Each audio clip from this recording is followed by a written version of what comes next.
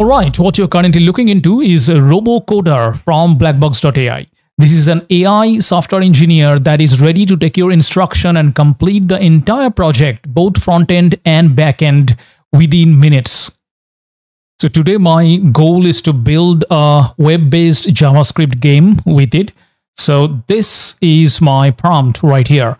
And it says build a memory card game or matching card game in HTML, CSS, and JavaScript. In this game, all the cards are flipped backside on a surface and two cards are flipped face up over each turn. The objective of this game is to match all the pairs of cards. Probably many of us have played it.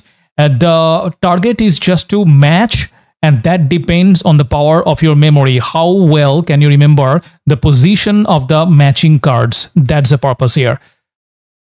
So I just hit enter and it immediately said it has planned. And now it's working. It has constructed few subtasks.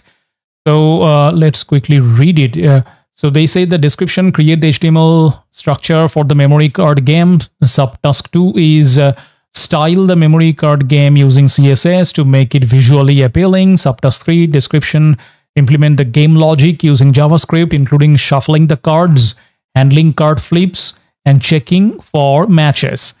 And subtask 4 is test the memory card game to ensure it works correctly and is free of bugs. All done.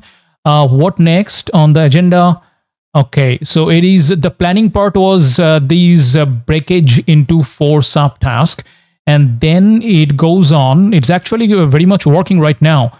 It says let's start with the subtask 1, create the HTML structure for the memory game. And now I will add the provided HTML. And as you can see right here in the code editor section, they have already created these index.html. I'm just clicking on it. Awesome. So they have already included all the CSS, etc. All the emojis, which will be, I guess, the images that will be shown in the cards. Okay. And also in the terminal, I can see they have started a server on a 8000 port with Python. And actually their job is very much done. I can see that it took probably for them like 1 to 1.5 minutes. That's all.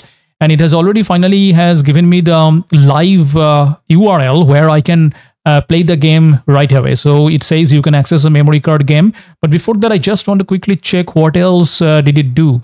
So yeah, subtask planning. The HTML was built. Now let's proceed to the subtask 4, that is test memory game. So yeah, it has tested it, and finally the server is running on port 8000. I will now get the public URL for you to access the memory card game, and that's what it is doing here. So let's just click on the URL. Yep, it opened a new browser tab, and I can already see that it's actually looking great because right now all the cards are flipped, and as soon as I click on a single card, it will show the image for a couple of seconds.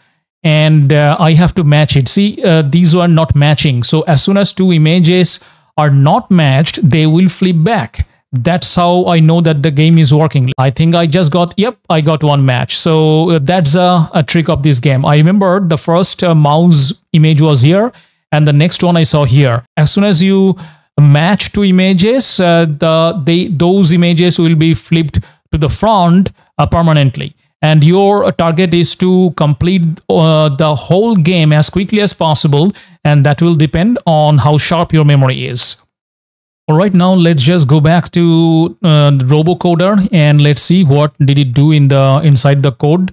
And I'm just looking into the index.html file. So they have done all the code right inside a single file, all the JavaScript, etc. Everything is here. And as you can see that they started with defining the different emojis. These are the different images right here. And the JavaScript logic here is something like this, that create a card element and add click listeners. And on card clicks, flip card if less than 2 are flipped, and add to flip cards array, check for match if 2 cards are flipped. And if a match, then increment the matched pair if all pairs are matched, so win alert. That is all. And reset the flip cards array after the win. And the click listener are added during the card creation process. So each card div gets its own click listener that triggers the flipped function. And the cool feature is that the entire game I could run right away inside the browser. So it created these URL because they created a Gradio app inside the Robocoder, and I could just run the entire thing here.